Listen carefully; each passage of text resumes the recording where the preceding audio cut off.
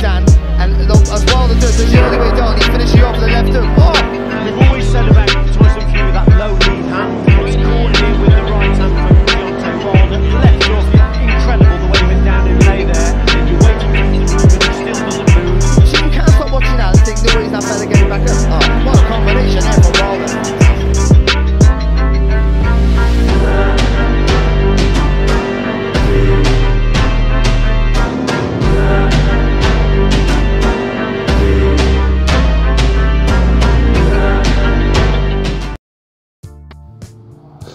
What's good, YouTube? Stormybman, and I'm back with another video commentary. Before we get started, I'd like to say shout out to the LDBC, Lions Den Boxing Community, New Media, and Liberated Perspective, a third eye view of the world. For more content such as this, please like, comment, subscribe, and share. This is Fight Week, and as we zero in on the WBC and IBF Unification match between welterweight champions Showtime, Shawn Porter, and Errol Spence Jr., boxing is abuzz with the anticipation of a glamour fight, something we're just not seeing enough of recently. As the two champions approach Fight Week, it has risen to a crescendo of war of words, each acknowledging the excitement that they held for exacting disappointment on the other.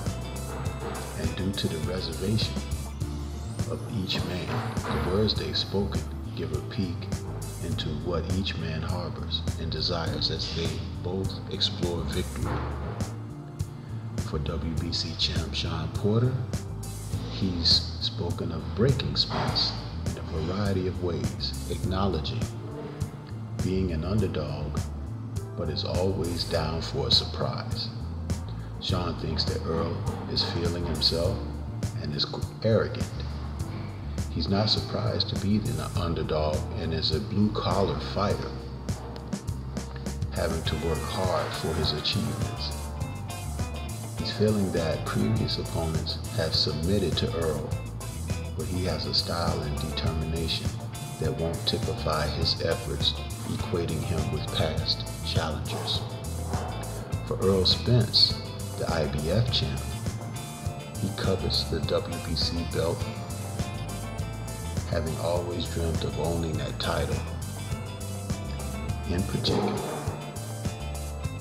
Earl says he wants to punish Shawn with relative no mercy as they face one another.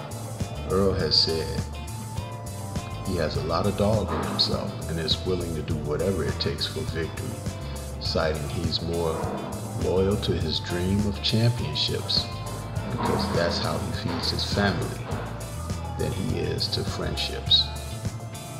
And Earl has told Shawn to his face, "I'm gonna knock you out. I'm gonna punish you."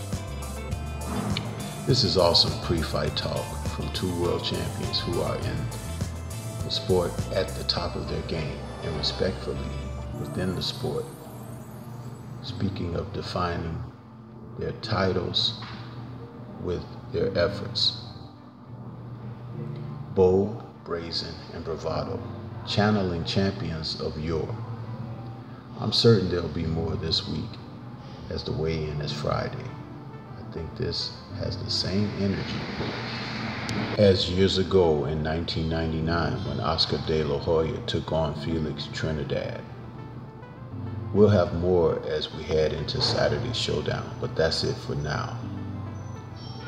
Let me know what you think. This is Stormybman, and until we meet again, peace.